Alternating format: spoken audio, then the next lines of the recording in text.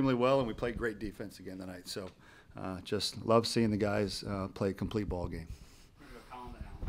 Monty was in here before the Clemson series saying he really didn't know how much power you guys would be able to hit for going into this year. So far, so good. Did you anticipate this kind of power surge through the first 4 weeks? I don't think anybody did. Right, John? I don't think anybody did. But, you know, we knew the guys were strong enough. We knew that, you know, we could see it at times. But early in the spring, you know, before the season started, we had some cold weather. A lot of our scrimmages were in tough shadows, and you're facing our pitching staff. It was hard to really get a gauge on what we thought our offense would be. I thought we would be good, but I didn't think we would be like this so far. So, again, got to keep it going. It's a long season, but very pleased with how these guys swing the bat. You've also talked a lot about trying to grind at bats out 1 through 9, the whole lineup thing. How much of a luxury is that when you've got your 8, 9 guys with 9 RBIs tonight? It's a tremendous luxury. You know, Dylan Brewer's given us a huge lift down there at the bottom, and really, really happy for him, happy with him.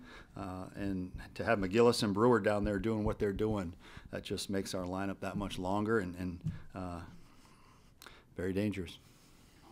With a guy like Dylan, was it just something of him capitalizing on an opportunity in a starting lineup, or did he tweak something that's allowed him to have a little bit more success at the plate? You know, I think I was very impressed with how he handled the Clemson series. He took really good at bats. He was poised, and I think he's made a commitment to stop trying to be a dead pull hitter and stay more to the middle of the field. And when he does that, he gives you really good at bats. And so I think it's a combination of those things, Colin. What did you see from Will tonight, last start before SEC play, especially the way he battled through that 3rd inning? Yeah, I thought he was pretty good. Again, you want to see him dominate. You have such high standards for Will Sanders that it's hard. I think it's hard for him to ever live up to our standards for him because we think so much of him. But again, 3 earned runs in 6 innings, 8 strikeouts, 1 walk. It's very workmanlike, I would call it. But I still think there's another level for him to get to. A couple of guys I wanted to ask about. Cole, how has he stepped up his game this year? Did you expect seeing so much power from him?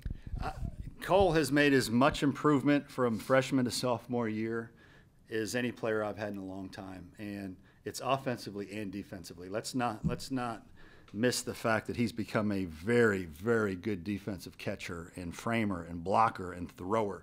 I'm as happy about his defensive improvement as his offensive improvement, and his offensive improvement has been tremendous. So, again, when you recruit these guys, you hope they turn into certain things, and he's trending in the direction that we really hoped he could be when we signed him. And certainly not trying to be a downer after a 20-run night, but you're still trying to find, I would think, a guy at that leadoff spot to be as productive as you want to there. What's kind of going through your mind as far as to how to get that spot going? Yeah, I like the look of Caleb there. We just got to get him hitting again. You know, he's in a little bit of a funk right now, but I think he probably may end up being the right guy there because he's speedy, he's athletic. You know, a left-handed leadoff hitter is ideal. So I think he's probably the guy. All things considered, we just got to get him going. You know, it's going to happen. It's impossible to have all 9 guys at the top of their game at the same time.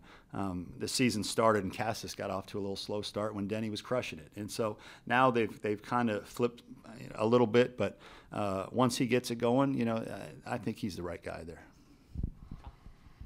This is a Bethune-Cookman staff from a starter perspective that had some pretty good numbers. What were you able to do against their starter tonight that kind of chased him in the 4th? I mean, we just took quality at bats. Again, it sounds simple, but we took the pitches that we should take and we swung at the pitches that you should swing at. When he made mistakes, you know, we put good swings on him and we worked him hard and we took more walks than they usually give up, which I think is a testament to the at bats we were getting.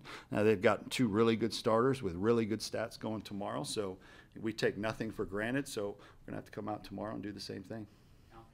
Feels like a long time ago now, but the relay when you were down 2-1, how big of a play was that, and what'd you see? Yeah, great question by you, because I thought that was – it's hard to say a turning point, but I think it was a turning point. You know, Will was teetering a little bit right there, and so for our defense to pick him up like they did, they executed that perfectly. We have a thing we do on a semi-regular basis called Eye in the Sky, where we'll show our guys, you know, proper proper use of cuts and relays and running the bases and a lot of things. And that was just a textbook example of how you do a cut and relay to get an out at the plate. And I thought that kind of sparked us and kind of got us going. Great question, because that can be forgotten in a game like that. And I thought that was a key moment. I really did. All right. Thank you.